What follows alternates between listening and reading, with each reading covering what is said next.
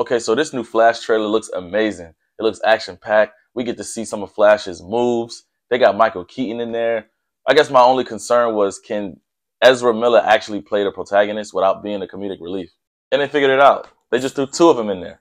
Like within the trailer, he's asked, why would he actually want to stay in this universe where he can go wherever he wants? And he says, because this is where my mom is. And I thought I was supposed to laugh, but I think that was a serious moment.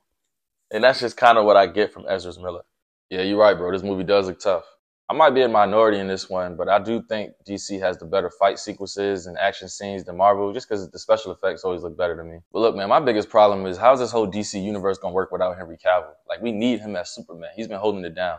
You can't just recast a guy like that. Sure you can. Jonathan Majors. He's been everywhere else.